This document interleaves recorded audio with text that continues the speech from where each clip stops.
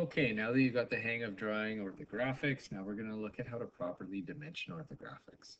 So make sure before you start dimensioning that you read through the information supplied to you on how to properly dimension. We're going to start out by switching into a dimension layer. So in this case, we have a red colored layer for dimensioning. We're going to be selecting a linear dimension. Now, rule of thumb for dimensioning, we always want to provide our overall length, our overall width, and our overall height. So I'm going to start out just by providing my overall length here. Now, as I go to click that in, I'm looking and saying, oh my, those dimensions are really small.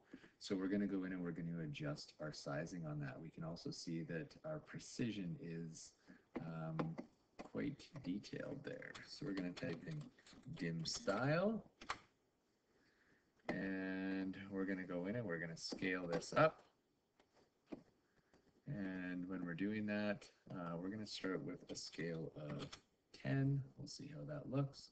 Now we're going to go into primary units, and we're going to bring our decimal down to 0 decimal places because we know that this drawing, all of the sizes that we did were whole numbers. If we did have decimal places, then we'd want to choose those accordingly. All right, we're going to close that. Okay, sizing looks pretty good here. Remember, don't just change your text size if you need to increase or decrease your size of your dimensions. Otherwise, if you just change your text size, your arrowheads don't increase in size, and you also don't have a gap between your extension line and your object. Okay, so we've got our overall length shown. We're going to want to provide our overall height of our object. So we're going to come in here, put our overall height. So that's 50. And we are also going to want to show our overall width.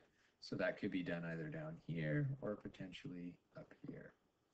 I'm just going to add it simply at the bottom here.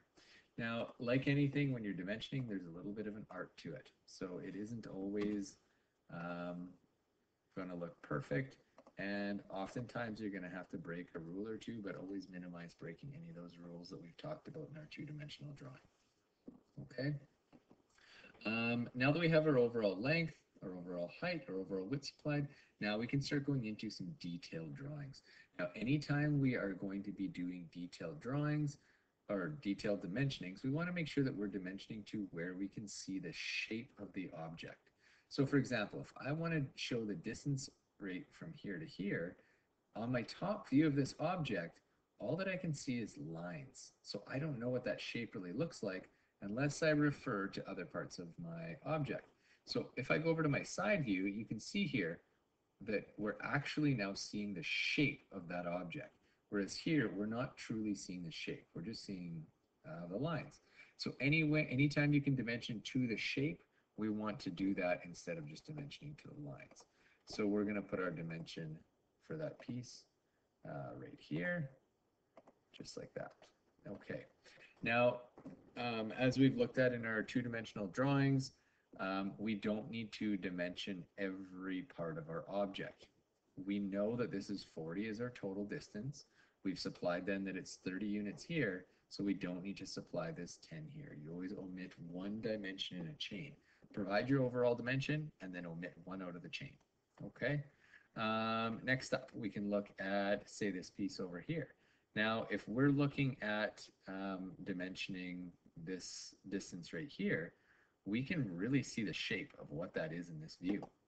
Putting that dimension distance right down here would be the exact same distance.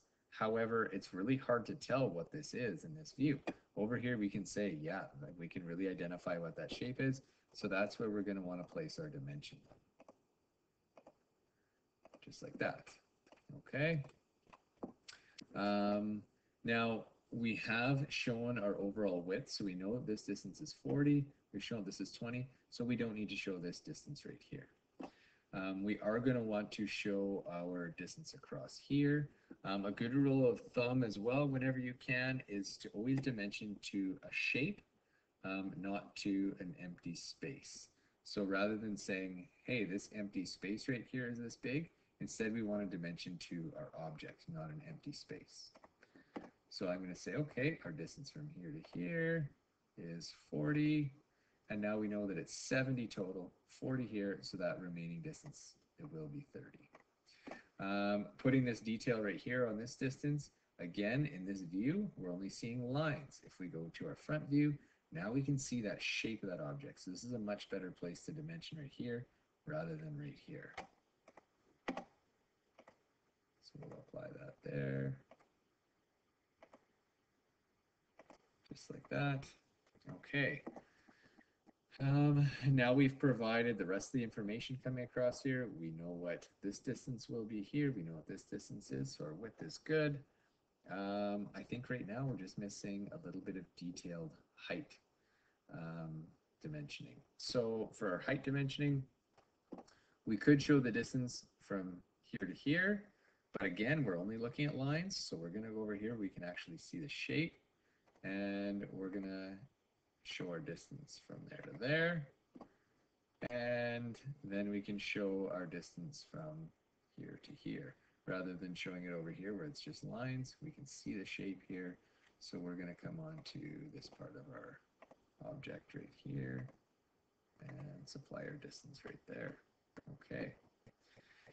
So always double check your drawing. Again, things to always look for. Overall length should be supplied. Overall height.